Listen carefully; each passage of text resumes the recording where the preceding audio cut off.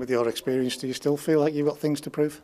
Yeah, definitely, always. Yeah, I think there's like I say, you can always improve. Everyone can always improve on the games, but I think I've got areas on my game that I can improve, and I think there's a lot more from me to come. Yeah.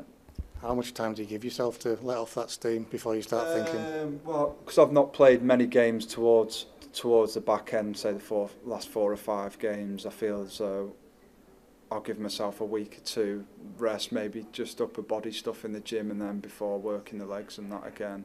But I won't be resting too long. I'll be making sure I come back fit and ready to go. I don't suppose you've ever had the luxury of those days where you could come back having had 6 weeks completely off. You've just got to be on it from day one. No, I'm way off having 6 weeks off. If I don't do anything, I'll come back unfit as. But no, it's not that everyone's bang at it now. Yeah, you've got all the sports science and that involved, and everyone's keen to do well for themselves. So everyone puts in the hard work in the off season as well as in the season. So yeah, you've got to make sure you come back raring to go. I know the gaffer spoke to the press and said that he'd made everybody leave the door open and listen to the Exeter celebrations. That has to be what we aim for next year.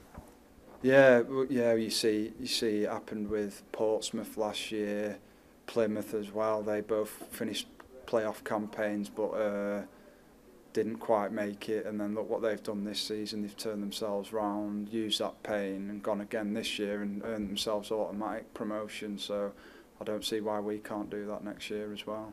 Has to be the highlight of your season, was that lash from about 50 yards. Yeah, it was, to be fair. Left foot as well. It surprised me. I think it surprised me more than others, to be fair. But no, it was a nice goal to get. Yeah. Were you robbed by Joycey? I believe I was robbed. Yeah, I didn't even. Yeah, I don't know how I finished third, but no, it's one of the things. I was happy for Joycey to pick up the award.